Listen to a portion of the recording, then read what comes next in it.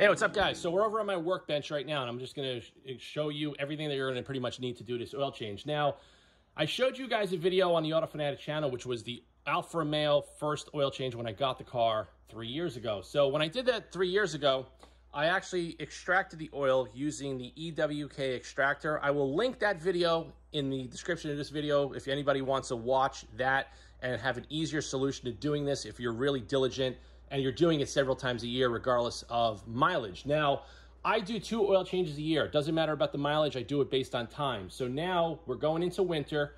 We're second week of October. I do oil changes on all of my cars this time of year. So all you're pretty much going to need is an OEM oil filter assembly right here. You could buy this from Mopar online. You could buy this from Centerline Alpha or your local Alfa Romeo dealer. These are about between 80 to 95 bucks. Also, if you're going to drain the oil from below, you're going to need a brand new sealing crush washer right here. These are specific for the Alfa Romeo. You're not going to be able to find this at a local Napa that I know of. So you're going to want to get these from the dealer as well because this is a one-time use only. Now, you're going to pretty much just need a 32 millimeter socket. I use it with an extension with a breaker bar. This is pretty much just to do this. Okay, that's how you're going to get that off. Then for the oil pan, I got the 3/8 socket with 13 millimeter. I have my Makita 90-degree right angle here with a T30 Torx. This is to get all the hardware on the bottom of the car off the car safely. And then I'm going to show you another little trick that I do every year. I'm going to soak the hardware and get all the corrosion off before we reinstall it back on the car. So now, a lot of you guys contacted me for a couple of years. You're having issues with cylinder wall scoring and excessive engine oil burning and consumption. Now, the reason why I'm using this AMSOIL Signature Synthetic is because it just works. I've been putting this stuff in all my performance cars for over 15 years. I don't have any issues. Being that this is a turbocharged car, high horsepower, there's a lot of wear and tear over there. I want to have the absolute best oil you could possibly get. This is more money than the Pennzoil you could get, but I just feel that this is a better oil. But you make the choice. It's your car. You do what you want. This is my method of how I'm protecting my investment. So we're going to get started right now. All right, guys, you can see I got the front of the car lifted up on the custom wood service stands. Now, like I said, you can make these stands depending on the size of your body and what you're exactly working on. But for me, this just works well because I'm thin and I could get under cars relatively easily. So you can see it there. There's plenty of ground clearance. So what I usually do, I leave one jack on the other side just cranked up a little bit just to, put a little bit of relief on the suspension from collapsing. And it just gives me a little bit more clearance when I need it. And that's pretty much, we're going to go to the bottom of the car in a few moments. But the first step, you're going to want to, of course, inspect everything under here. You're going to actually want to put work gloves because the edges of the engine cover right here are very sharp. And actually, the first time I did it, I actually sliced my fingers open. So I'm going to get some work gloves. We're going to start pulling this apart. We're going to drain the oil from the bottom, and I'm going to show you guys start to finish. All right, guys, like I just mentioned, I got my Milwaukee work gloves. You're going to want to lift up here and just pull the engine cover off. You can see that it's captive with these little nipples and these rubber seals. So we're going to just set that to the side on the other side of the garage. Now, this has been a while, so you're going to have to pull this apart too. And you're going to just lift up carefully. You're going to separate this plenum because we have to actually lift this whole mechanism up to get to the oil filter. And what I usually do is I just stuff something under it while I'm working on the car, and it'll stop you from going crazy trying to get the oil filter out with this thing constantly collapsing. There's also a line back there that we're going to have to unclip. We're going to do that right now. So there's these little clips. I actually got to take the gloves off because I can't get to them. Right over here for the overflow line. And you're just going to want to release that because you don't want to have this thing get jacked up and you don't want to break that line. Okay, so I released the clip on the passenger side. Let me see what we got here. Okay, so we got that one right there. So you can see here, I can lift this far up and I'm going to stick a foam yoga block under there and we can get to the oil filter real easily. So before we do that, all right, guys, so we're under the car. I'm just going to show you guys quickly. I'm not going to show you the whole removal process. I'm just using my 90-degree Makita right angle, and it's a T30. And you're going to just slowly remove all the Torx hardware And you're also going to want to check to make sure if there's any corrosion or any issues, you're going to want to check the threads, fix the threads, or replace new hardware, okay? Or if you want, you could also throw a little dab of copper or silver anti-seize on there just for corrosion resistance, because these things do corrode. And you guys could see there's another one. You could see all the rust on the end. So I actually might soak these in some Evaporust before I put them back on the car. And there's a lot of them. And if I'm not mistaken, these are like $6 or $8 each from the dealer. So you're gonna wanna make sure they're in good shape. So that's pretty much it. I'm just gonna go through, get the rest of them down there, pull the panel off. I'm gonna actually clean the panel, and then we're gonna go through the rest of the process of the oil change. So all the hardware's out. Bottom tray goes like this. You pull it forward towards you. So it's like I was telling you guys, you're going to want to clean all this out and shake out all the gravel that's going to be caught in the underbelly tray. Now, after we do that, I'm going to blow out the floor, and then I'm going to soak all the OEM hardware in some Evaporust. Let that sit for about 20 minutes, and then I'm going to spray some WD-40 on there just to make these things go in a hell of a lot easier. But that's it. This is why I only do this once a year. I don't do this twice a year, is because it's an absolute mess. And you can see right here, this is all the construction that goes on in my area. Destroys everything, destroys the car. All right, guys, so I got all the hardware in a plastic container. So we're gonna fill this with some Evaporust, and we're gonna let this soak for about 20 minutes or so, just like that. And then I'm gonna drain this out, and then I'm gonna spray some penetrating oil or possibly some WD-40, just so when I put the hardware back, any corrosion that was on the threads is gonna be removed, and it's gonna go in a hell of a lot easier. So this is a chelating agent, super safe. You can leave these things in there for a couple of days or a couple of hours, doesn't really matter. It's not gonna harm anything, and then when we come back, I'm gonna show you guys all the corrosion that's been removed by the Evaporust. And you can see how murky it got. That's all the corrosion. You can see right there, there's no rust on these hardware pieces at all. Everything is come clean. You can see that there. Remember all the rust that was on there? So this was in there for about 30 minutes. And this is what I highly suggest if you're gonna be working on your cars, to get all the corrosion off. So I'm gonna drain this out, and then I'm gonna spray this with some penetrating oil just to give it some lubrication and some extra corrosion resistance and ease of application as we go put these things back into the car.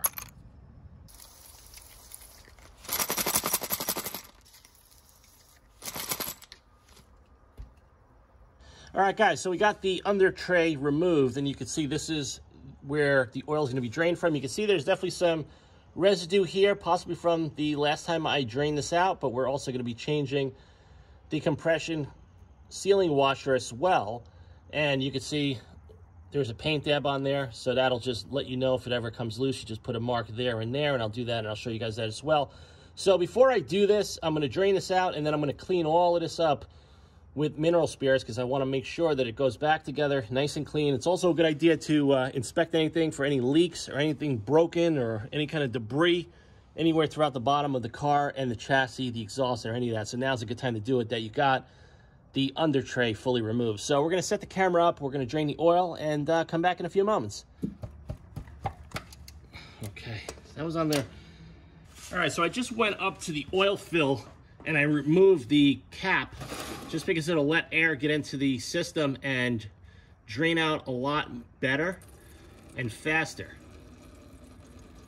So what I like to do, I like to just leave the screw in there, the drain bolt in there, and slowly drain it out before I remove it fully.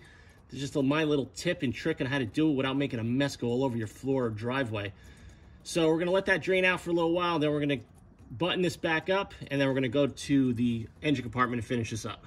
All right, guys, so here's the factory drain plug.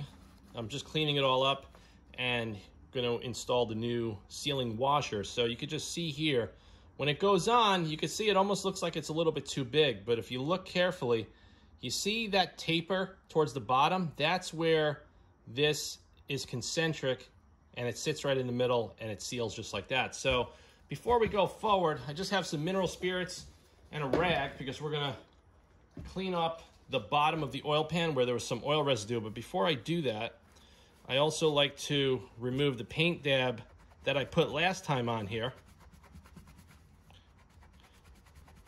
Just like that. So with a little mineral spirits, you're gonna wipe that off and the pink dab is removed. I have my pink paint marker right here, so we're gonna index it and we're gonna torque this and we're not gonna have any issues. So let's go over to the bottom of the car right now and get that cleaned up. All right, guys, so the first thing we're gonna do, we're gonna put the drain plug back in, and then we're gonna pull the oil drain pan out of the way. We're gonna clean up, and then we're gonna mark this bolt to the oil pan to make sure that it doesn't come loose. So you're just gonna snug it tight with your finger, and then we're just gonna slide this thing out of there.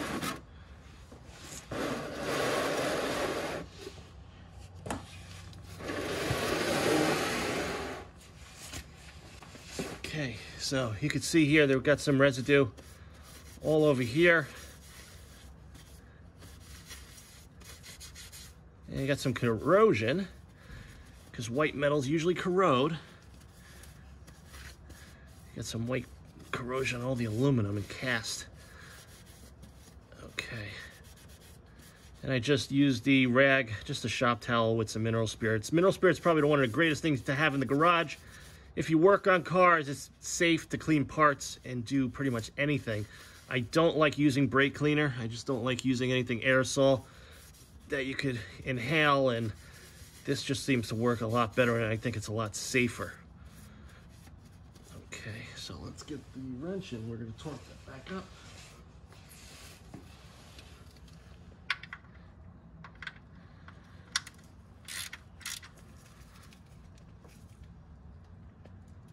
Okay, so you're just going to want to snug it up. And we're going to get the paint pen right now. We're going to pretty much just index here and here, just like that. So that's going to make sure that when I go change the oil the next time, that if this thing moves, that's a problem. That means that it wasn't tight enough, or somebody at the dealership, if they did any warranty work, they tampered with it. So that's pretty much it. We're going to put the panel back after we clean it out and screw it down, drop the car down on the ground. We're going to fill the crankcase and, of course, get the factory oil filter out from underneath the airbox assembly. So just shows you the underbelly panel is completely cleaned out. I didn't want to hose it out because, like I said, then you're going to get wet in the face when you go put the panel back on. So you just want to get all the gravel and anything that's loose out of there, and also check for any oil leaks as well. It's always a good indicator for that. So this thing is pretty much ready to go back in the car right now. All right, guys, so we got the underbelly panel all installed. I did all the hardware by hand because I took all the corrosion off with the Evaporust and I sprayed some WD-40. Now, when I install underbelly panels, I always do it by hand. I don't use the gun because I don't want to strip out the heads, and I don't want to over tighten these where next time you go to service the car, you're never going to be able to get them off, or you'll strip it trying to get them off. So FYI, always install them by hand. If you're careful, you can use the gun to remove them like I showed you, because a lot of these were snugged up and tight from corrosion. All right, guys, the car is down on the ground. Everything's buttoned up on the bottom. I just want to show you guys a close-up. So this is just a foam yoga block. You could get these locally, or you could order these on Amazon. Now, my first video 3 years ago doing this, I used a piece of wood, but right here, we have a safe foam yoga block. So by raising that cavity up, I could easily now get to the 32 millimeter right there to release the factory oil filter. So I'm going to try to set the camera up and try to show you guys start to finish how easy this is once you lift up the back of the airbox. But make sure the line back there and everything is all disconnected. You don't want to tug on any of that stuff and cause any issues. So let's just set this up right now and get it done. Pretty much going to take your 32 millimeter and snake it in there. Okay, so that's pretty much it. You can see it.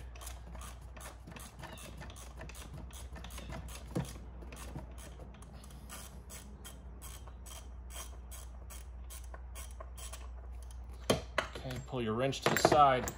Now, I'm able to unscrew this now by hand. I'm just gonna go grab a shop towel. There might be a little bit of oil in there, but not much. So let's get this out. Now, sometimes this filter separates from the housing, and like it just did right there. And then safely get that out. I'm gonna throw this in a Ziploc bag. Okay. And if you got any, yeah, I got a little drip right here. So the filter sometimes will collapse on you when you take it apart. It's not a huge deal. So you can go in there and stick a shop towel, and you want to soak up any of that older oil. All right, guys, so we got the oil filter out. Like you saw, it actually collapsed. So I'm just gonna prepare the new one by putting some fresh oil on the O-rings. There's O-rings here, here, and here, okay? So the reason you're gonna wanna do that, you wanna make sure you bottom out the oil filter, because sometimes if you don't and it goes in too dry, you could accidentally leave the oil filter loose and you'll have a serious leak under pressure while the engine is running and mess all over your driveway. So I like to lube it up pretty good, just with my finger, just like that. Everything's lubed up. Now we're gonna get it into the car, and this has to be torqued down to 25 Newton meters. So let's get that installed right now. All right, so got the new oil filter prepared.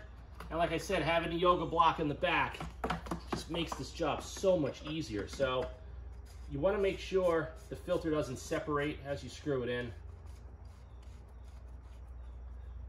Okay, we're getting snug. So we're gonna just go in there and we're gonna snug this up, and then I'm gonna grab the torque wrench.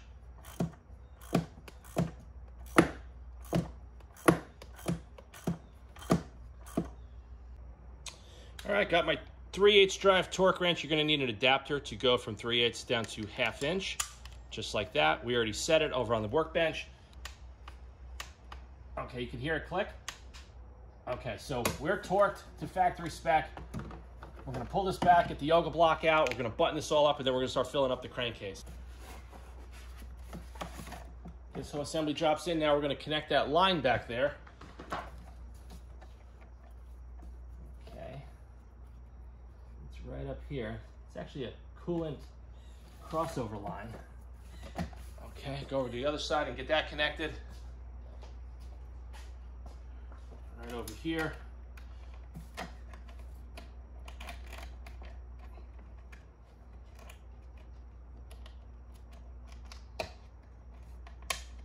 Okay, we're all clamped in. Just gonna wanna make sure you're all bottomed out. Now we're gonna put the plenum back in. Okay, so we're gonna get the plenum put back in. Start by getting it pushed in the front into these rubber boots.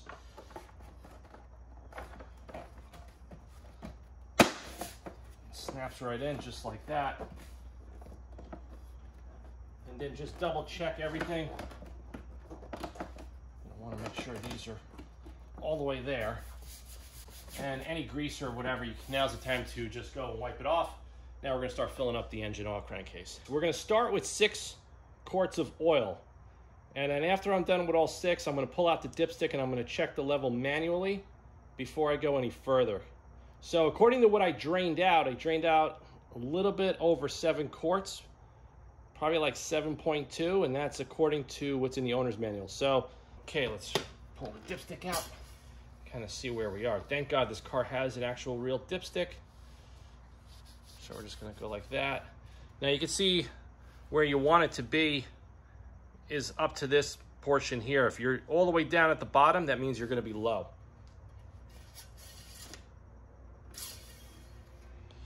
Okay, so you can see we're 60% right there. You can see that on camera.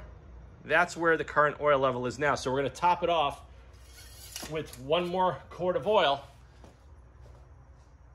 and then we'll check it again. Okay, so we're at the top of the mark.